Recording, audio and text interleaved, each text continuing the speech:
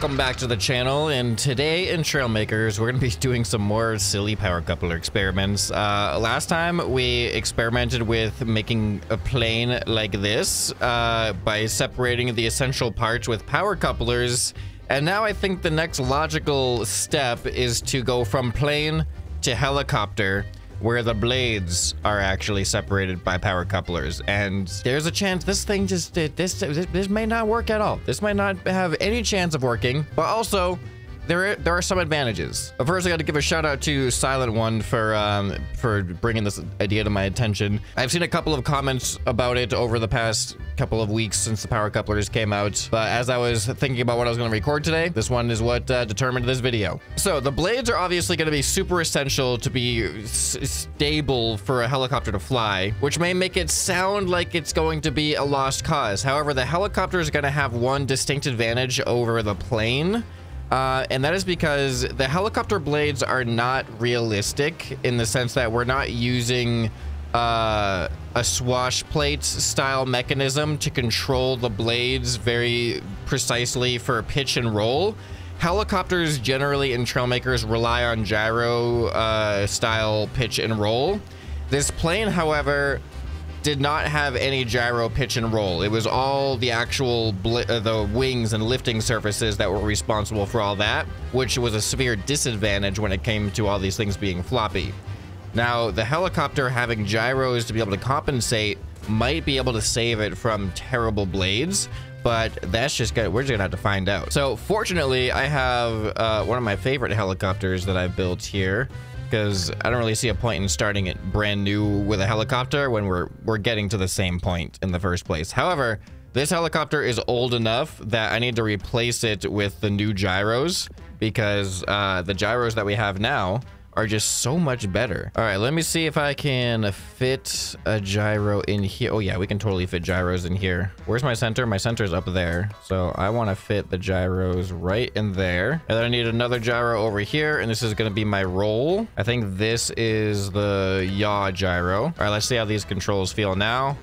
We go up, we can pitch forward, pitch back, really easily executed. And then yaw feels fine. Roll, I think, could be a little bit faster. There we go. All right, so one big problem I potentially see with this, we may have to eventually transition to a Chinook style helicopter, because with this, the floppiness, we need to have two counter-rotating blades, and they're stacked on top of each other. So the floppiness of the power couplers are probably going to cause a lot of blade collisions, which are just going to destroy the blades, which is going to make this completely not doable. So a Chinook style separates the blades and will hopefully allow them not to collide as much. However, as we add power couplers, the blades are just going to get super long. So I don't know. And actually, I think blade collisions are going to be the biggest obstacle. Oh, because then the centripetal force should cause them to level out. I don't know. I really don't know what to expect with this. But we only got one place to start, and well, there's a lot of places we could start. Oh no, this tail's in the way. I'm going to opt for smaller tails, but like this. All right, there we go. Yeah, this is gonna be a collision nightmare, I'm pretty sure. All right, so we got the first power coupling, and yeah, it doesn't make a difference. Doesn't make a difference at all. Kind of expected that. Actually, it looks kind of cool. I like the visual effect of that. All right, super easy to fly a helicopter. I love this helicopter. All right, but now let's do what we did before. Let's do the extreme test. We had to do the zero stiffness test. Here we go. So this is where I actually don't know. I don't know if this is going to make or break the helicopter. Like, I expected that, but when they spin, they should like straighten out just because of the force, right? But that looks awesome. All right, here we go. No collisions. What happens if I try to go up? Ah! It was so quick. As soon as I tilted forward, it ruined everything. That actually startled me. All right, like, it's fine right now, but as soon as I tilt. Wow. Okay, this is not looking good. This is really not looking good. It's annoying how stable it is in a straight up and down fashion. All right, I'm gonna try to do the gentlest tilt forward. I'm just gonna tap it. Oh my god, it's working. It's working. It's working. Oh, it's working. It's working. Yaw shouldn't be a problem. Man, why is it scaring me? Can we recover? Nope. Do I want to try to fix this? It's the 0 stiffness test. We just want to see what happens. That's not like the default position. So let's keep it going with our current setup. Let's not change the design at all. And now let's add another segment. All right, easy enough. Maximum stiffness. Oh, you can see it. You can see the bend now. So now I kind of feel like this might not even survive the pitching and rolling. But let's find out. All right. And here we go. Oh, well, it like, oh, it's so bad. They're just too close together. My solution before was going to be to just separate them a little bit more vertically. Yeah, this is the problem I was worried about. That is the problem. We're tangling our blades. That's not something you would ever really hear in a sentence. Getting your blades tangled. I mean, they would usually just collide and break, not tangle. Oh, come on, untangle, untangle. Yes. Yeah, no. Okay, I'm good. I'm good. At least we can recover from this one. It's not just instant annihilation as opposed to delayed annihilation. No. Come on, come on, come on, come on, come on, come on. Oh, I did it. I did it. I turned my blades off and on again. I just realized that. Have you tried turning it off and on again? When your helicopter blades tangle and you're falling out of the sky, just try... There we go. Try turning it off and on again. That's what I just did. That fixes it.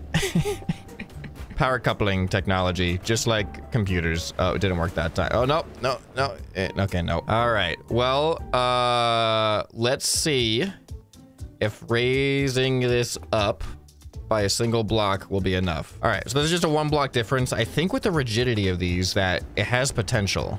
So, okay, no, well, that's already not a promising start. Man, why is it, like, you would kind of, oh, I guess they're going in opposite directions, but you would kind of think that the pitch forces would kind of make them want to bend with each other instead of colliding with each other. But yeah, you know, you can clearly see there's an opposite force happening. Yeah, it's because they're mirrored. Yeah, that makes sense. Dang. All right, ready? Off, on. Oh no. Oh no, it's not enough. Look at that. Those ones right there. They are just locked in. They are really locked in. Let's go a little bit further then. I'm gonna go 2 more blocks. We're gonna double the distance. Okay, here it goes. Oh. Oh, whoa, look at that. Oh, that looks so... Hold on, I need to do like a follow cam. I guess behind seat camera is... Yeah, all right, now you can see it. I wish I could zoom out a little bit more. You can kind of see the left and right sides get closer together as I tilt forward and backwards in that view. All right, but we've now separated them enough that this actually kind of works. They don't collide anymore, and we can still fly perfectly fine. Yeah, it is kind of like interesting because with the planes, the wings are just kind of straight and non-moving. So as we flow through the air, it pushes and folds the wings back. Because these have a spinning gyroscopic effect, they're kind of stable, at least until you start pitching and rolling. But, you know, the point still stands. So I feel like in a way the helicopter is like an easier thing to handle the power couplers, but also there's things that make it way harder.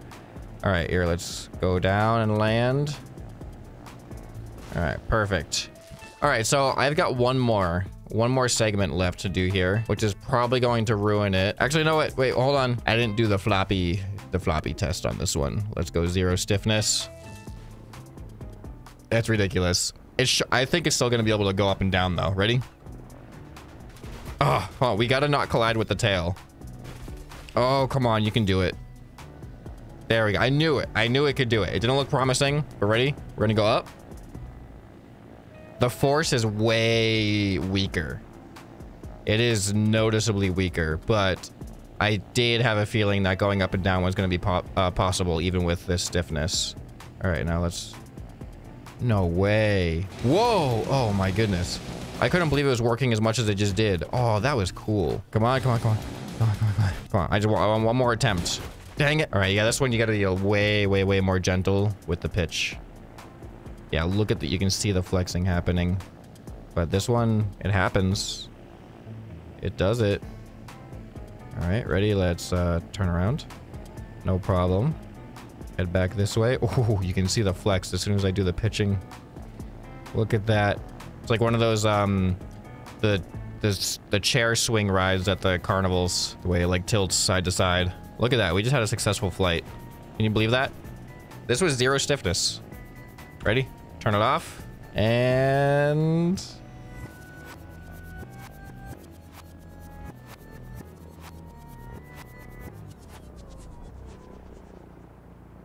that was kind of freaky. That was really weird. They got more lift the slower they went. Well, no. Well, yes. But I think the centripetal force was... that force was weakening as I went slower, which allowed the lift to overcome it. Okay, that was really interesting. This is totally going to destroy the helicopter. All right, so this is maximum stiffness. Definitely floppy. I don't think this one's going to be able to handle any pitching. Oh, boy. Yeah, you can already just see... Wait, can I even get off the ground? Oh, I can. It's actually...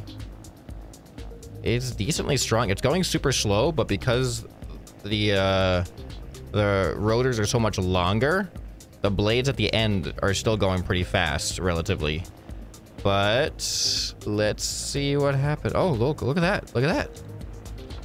It survived. Is the slowness actually kind of giving it a little bit of extra advantage? Oh, that was a little bit of a collision there. Oh, yeah.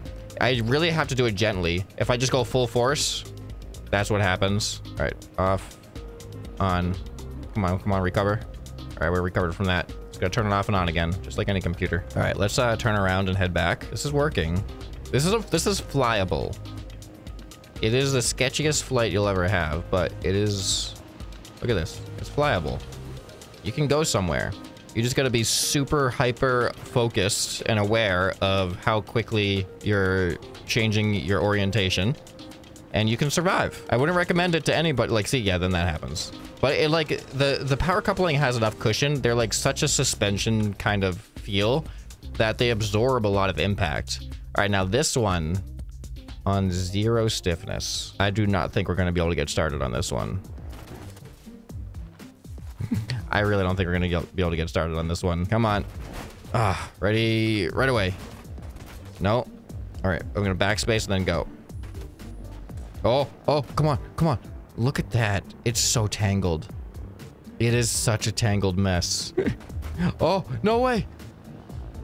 We got one blade spinning. What is even wrong with it? It's like 2 of the blades are merged together. There's just no way this is ever gonna possibly work. You know, it'd be really cool if you could have like a slider adjustment and you could adjust the stiffness of these on the fly with like button controls. All right, I don't think it's gonna work. Even like a Chinook style, I don't think would work with this. All right, my blades are so tangled right now that if I press the power button, it's just locked up. It doesn't even... Oh, okay. I think we've reached the limits of that version, saving it for thumbnail purposes. Here is the Chinook style. No, this isn't gonna work. Yeah, this is my issue with the Chinook style, is because in order to put the power couplers in, you're gonna have to extend the blades unless I replace one of the blades. Here, let's just... What does this thing even feel like right now? Go up, tilt forward. Oh, this has like an auto tilting thing. I think I have a button for it though. All right, yeah, so this one... It's not my best helicopter, but I have an idea on how to at least do a little bit of an experiment with it. But no, we still have the same issue though, because look, they still overlap. Otherwise, you're gonna have a super long helicopter. So I don't know. Let's just try a couple of iterations and just see what happens. I'm not really like expecting anything revelatory from this one, but my method, since I can't extend the blades since they are overlapping each other, is to replace the interior blade with a power coupler. All right, so there shouldn't be much of a difference with this. Yeah. Oh, whoa, you can really see it. You can really see it when I go forward and backwards. There's gonna be a collision issue. Not yet, but when I turn this down to 0 stiffness, definitely. All right, here we go. 0 stiffness. Yeah, man. All right, looking good. Whoa, I can't take off anymore. What? You can see it trying. I press shift to go up. It's like, it's trying. Oh, and then as soon as I try to pitch, there's the collision. All right, yeah, I feel like the Chinook style was a fail. It's even worse. Chinook style is actually even worse. I really thought the Chinook style was going to be what needed to happen, but it's actually just normal.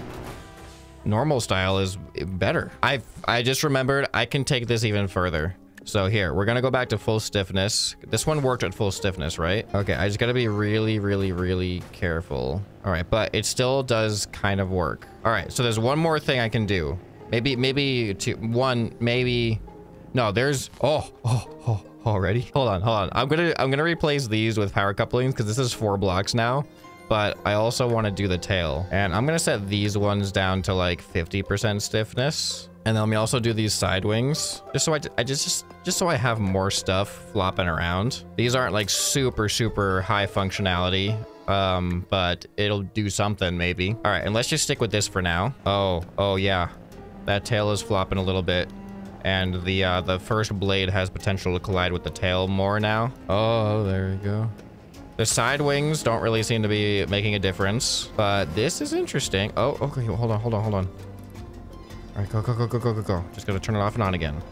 All right, when I turn that top blade into being attached to a power coupler, it's game over there. All right, look at the back tail flopping around. All right, we can come in for landing. This is doable. Yeah, look at that. So doable. All right, and now the thing to break everything. Power couplers between the blades. See, now the thing with this is I can put 4 power couplers and they can be like super strong, like that. And that's probably gonna be just as solid. Oh, hold on. Wait, how did this even... Does this create a discrepancy in the rotation? Whoa. This is not a result I was expecting. But I guess they're absorbing the twisting torque. So they are no longer the exact same forces between the top and the bottom. Whoa. That's like a genuinely surprising result. So you can probably see if I take a closer look when I start. You don't really see it, but they are absorbing some of the roll or some of the spin. So that's causing an unequal torque on my body. So I actually can't, I mean, I knew it was going to destroy the thing, but I didn't think it was going to do it in that method. All right, well, I kind of want to see now if these are at 0 stiffness. Just what does it do? Huh, they really support each other, having the 4 of them. But now when I go, okay, it doesn't really something. Wait, it may not have saved. Hold on, let me check. No, they are at 0 stiffness. It did save. Okay, let me try just 2 of them. I'm gonna do opposing corners, so we're gonna delete that corner and that corner. You can see it bouncing. Huh. I'm honestly really surprised that it doesn't bend more. All right, well, I mean, we can still fly. We're just not going to go anywhere. I mean, even my own torque, I can't undo it. All right, well, since that broke it so bad, let me replace them with the solid section. And I want to do one more thing. And that is, of course, what the power couplers were made for. And that is being invisible. This is weird. This looks like some kind of like boss battle. I don't know. Seems like a boss from a video game with like the separate wings. I don't know. I forgot to hide the connecting points, so you just see these red dots everywhere, but I think it actually kind of looks cool. So yeah, this thing's perfectly flyable. I mean, perfect might be a strong word. It's definitely not perfect. It's I've built worse helicopters before I fixed them, maybe. I don't know. It wasn't so bad. But that was the helicopter power coupling experiment. If you guys have any other crazy experiments you'd like to see with the power couplers and how they affect normal things, let me know down in the comments below. If you missed the plain power coupler one, that was a completely different experience than this one. So definitely go ahead and check out that video. If you guys enjoyed this one, then you'll probably enjoy some more that you can find right here on the end screen. Hope this video has earned your subscription. Anyway, this has been ScrapMan, and I'll see you next time. Bye.